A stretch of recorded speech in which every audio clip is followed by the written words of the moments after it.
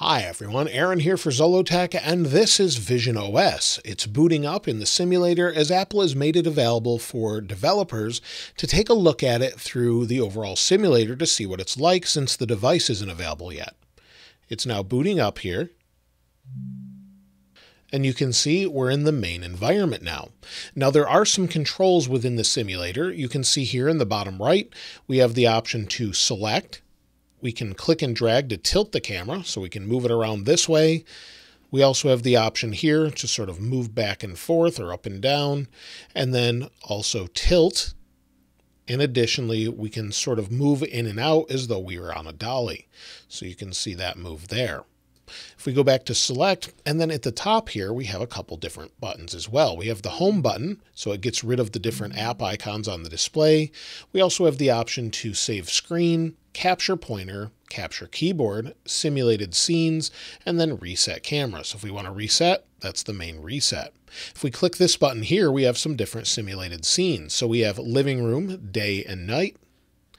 We also have kitchen day and night. And then museum day and night. We'll go back to living room day, and let's take a look at some of these apps. So you've already heard some of the sounds. If we take a look here, we have settings, of course. If we click on settings, it opens up. And now we have settings. Now we have some controls here as well. At the bottom, typically we would look at this with our eyes to see what we have. So we can move this around. We would sort of pinch with our fingers and move this. We also have the option to close it. You'll see here if maybe we go into Safari, we'll give it a second to load. We're on Apple's website. We can move it around. It becomes translucent. And again, we can close it. But if we move to the edge, we can resize it. Not all apps allow for resizing, but a lot of them do. So you'll see we can resize that here. And then the controls go back to the middle. Again, we can close that if we want to and go into another app. So on the left here, we have our different apps. We have an option for people, and then also environments. This would use the digital crown to maybe go to Mount Hood and bring that into your current environment. However, I'm not seeing the controls for the digital crown yet to bring that into the environment. So if you've actually found that, let me know in the comments below, but it would be great to see what that looks like. Now, if we go back to our apps here, let's take a closer look at a few of these. So maybe if we go into Safari, we'll go here, we'll click in the top, it brings up a keyboard, and if we tilt down, we can see what that looks like. We can type here, YouTube. We'll go to my YouTube channel. And on my channel here, of course, you can just type. You can point over this. Just by looking at this typically is how this would work. So you could just look and maybe look at emojis, pinch your fingers together, and see different emoji here that you want to select. If we want to close the keyboard, we can just simply close it. Now, if we tilt back up here, you can also use a controller to make these controls a little bit easier. Tilt back up. Then we'll go back to our selection tool, and maybe we want to move this over to the side for now. We can move it wherever we'd like. We'll move it over here, leave it, and then we'll go back home and bring up our apps. Now you may have seen above our apps here is a little down arrow. If we click on that, we have sort of a control center that shows our battery status, as you can see there, and then we have some options. So we have home, we have our environment, we also have control center here. So there's kind of a control center within a control center, and then notifications. So again, if we go back, click on this little tiny icon here and go into control center. Within control center, we have some other options. So of course, your typical things we have on iOS, where we have Wi-Fi, airplane mode, and then also Bluetooth. We have volume. We also have our focus modes, but we have a guest mode. We can adjust our font size.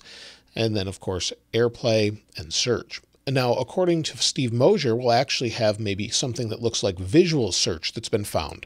So maybe we'll be able to look at different things in our environment and search based off that. We don't have any additional details, but we could see more in the future. If we go to guest mode, you'll see that we have some options here that allow others to use your Apple Vision Pro. Once started, the mode will end if it's not put on within 5 minutes. You can set up a passcode and then click start, and then someone else can use this without having access to all of your photos and different things. Again, like I said, we have different text size adjustments if you want to use those. And then if we click out of that, exit, you can see the overall environment here. Now, if we go into settings, let's take a look at that. You can see here how this overlays the window in the background And then if we click on this, it brings it forward. Go back, click, it brings the other window forward. We can click and drag here, or if we were to pinch and flick up, we could actually see our different apps just by scrolling. And then of course we can go into different settings. I hope some of this visual look comes to iOS as well, but you can see it looks very familiar if you're on iOS.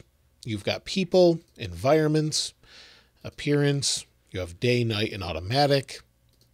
Of course, notifications, focus modes, FaceTime accessibility. So you'll have accessibility modes here as well for things with motion and everything else. And then Control Center, Siri, privacy and security, display, storage. Then we also have passwords, Game Center, and wallet and developer. So very similar to what we have already, very familiar with a search box up here.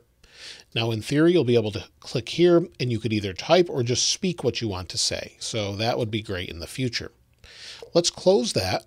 We'll go into our home again, bring up our apps, and you can see here we have photos. There's not really anything to see here, but we could move this down here. Let's maybe bring in our apps again, and we'll open Freeform.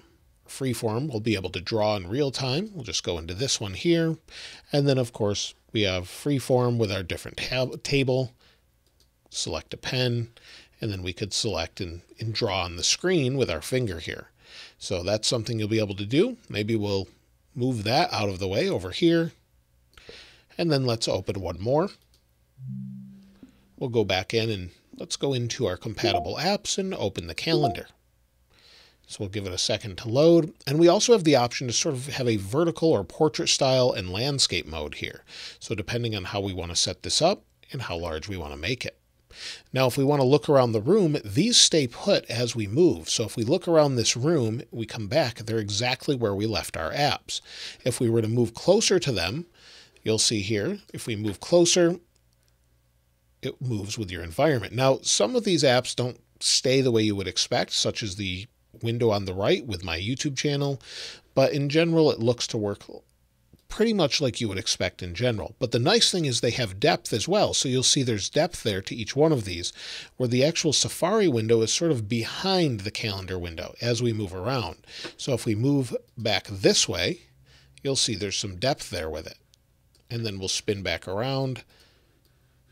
It gives you an idea of what it looks like. Let me reset the camera there.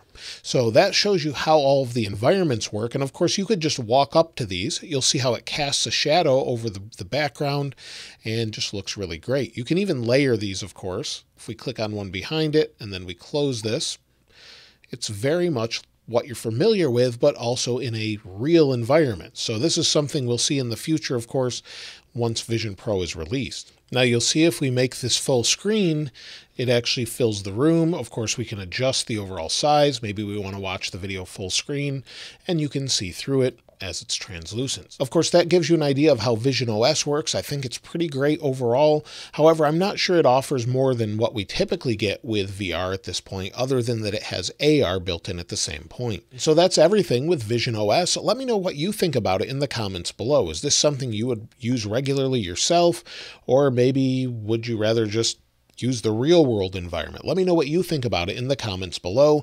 And if you'd like to see more about visionOS, let me know there as well. If you haven't subscribed already though, please subscribe. And if you enjoyed the video, please give it a like. As always, thanks for watching. This is Aaron. I'll see you next time.